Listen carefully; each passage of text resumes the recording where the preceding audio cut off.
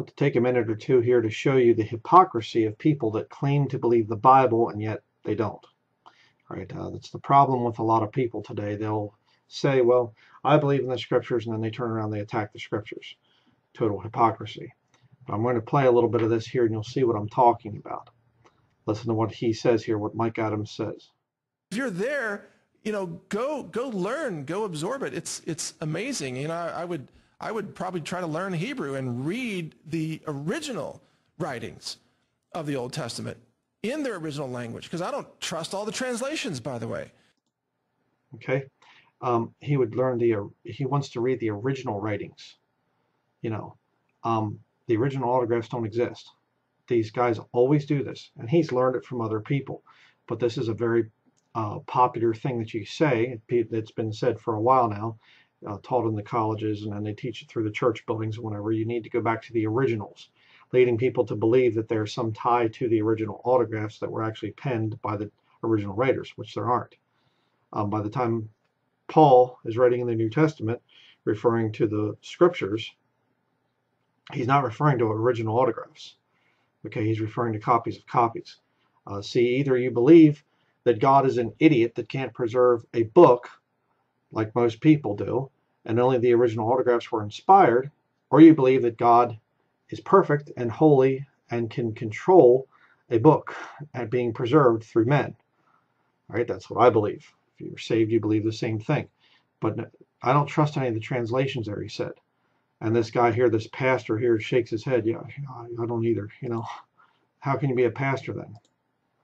I fail to understand that. See if I can get back to that. Let me play that again. Original writings of the Old Testament in their original language, because I don't trust all the translations, by the way. No, that's right. No, that's right. I don't trust any translations. Not even the King James Bible, the most powerful, greatest book that's ever been written. No, you can come up with issues. Oh, so then what's the standard of truth? That's right, you are. That's what they all lead you to. It's all satanic, people. You have to wake up to that reality.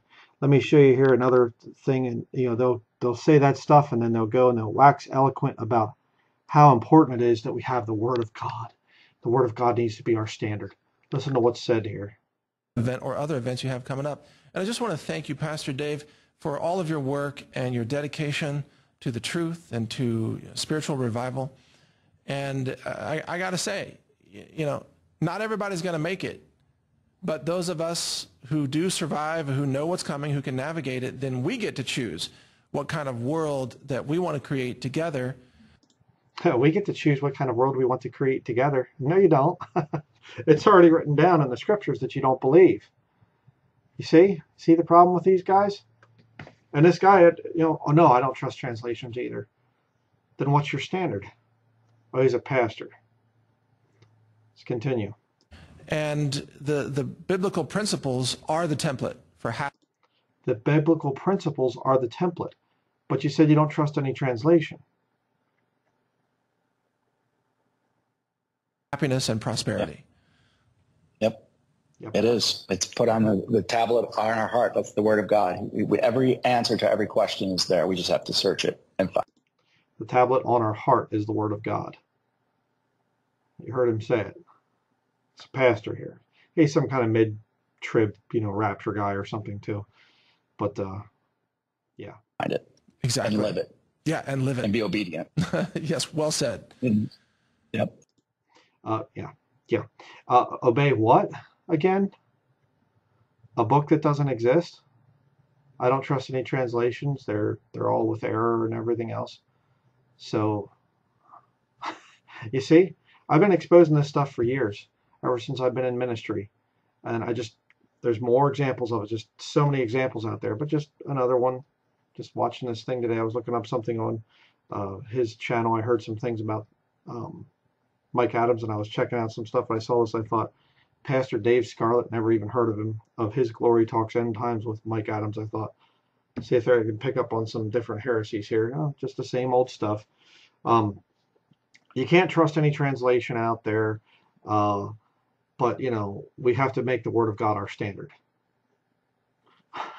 Okay. So watch out for that stuff.